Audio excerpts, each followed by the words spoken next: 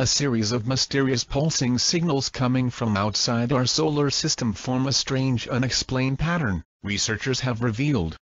Known as fast radio bursts FRBs, just 10 have been discovered, and astronomers have no idea what they are.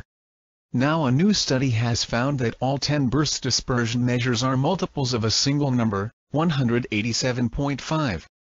Michael Hippk of the Institute for Data Analysis in Neunkirchen, Germany, and John Learned at the University of Hawaii in Manoa made the discovery. They claim there is a 5 inches 10,000 probability that the lineup is coincidence. If the pattern is real, Learned told New Scientists, it is very, very hard to explain. The results imply 5 sources for the burst are all at regularly spaced distances from Earth, billions of light-years away.